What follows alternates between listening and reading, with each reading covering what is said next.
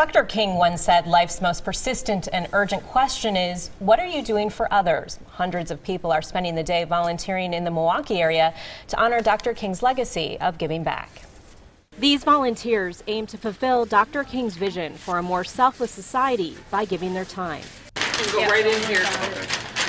They're starting at Gwen T. Jackson Elementary School in Milwaukee, where dozens of Northwest Mutual employees and their friends helped clean up the school. More than 400 employees volunteered throughout the city.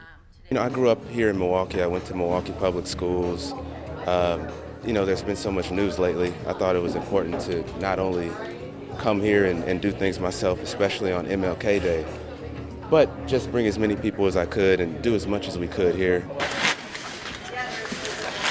I just think I wanted to do something other than just lay at home and, sleep in and, make a difference.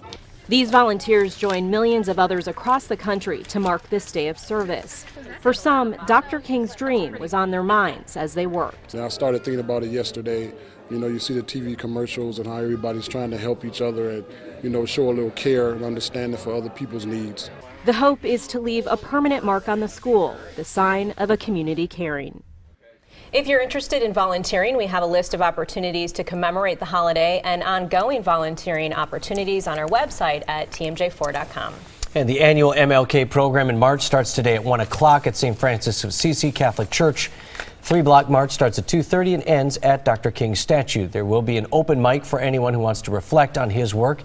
And a reminder, all City of Milwaukee offices are closed today. No trash pickup, no mail delivery.